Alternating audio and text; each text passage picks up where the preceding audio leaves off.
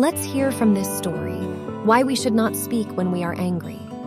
Once upon a time, in a peaceful village, there lived a wise old man. People sought his advice for their problems, and he would always offer his wisdom. One day, a young boy approached the old man, frustrated and angry. He said, "I can't control my temper. I always end up hurting others with my words." The old man smiled and handed the boy a bag of feathers. He said, "Take these feathers and place one on the doorstep of each person you've hurt." Confused, the boy did as he was told. The next day, he returned to the old man and said, "I have done as you said, but what now?" The old man replied, "Now go and gather all the feathers you placed on the doorsteps and bring them back to me." The boy went from house to house, but the feathers had scattered everywhere. He returned empty-handed.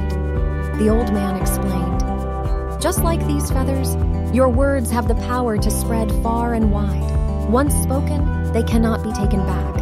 Remember, it's easier to prevent harm than to repair it." The boy learned a valuable lesson that day. From then on, he chose his words carefully, treating others with kindness and respect. And so, the wise old man's teaching spread throughout the village, reminding everyone of the importance of mindful speech and the lasting impact our words can have on others.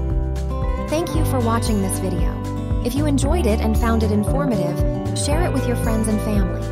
Also, make sure to subscribe to our channel for more such content.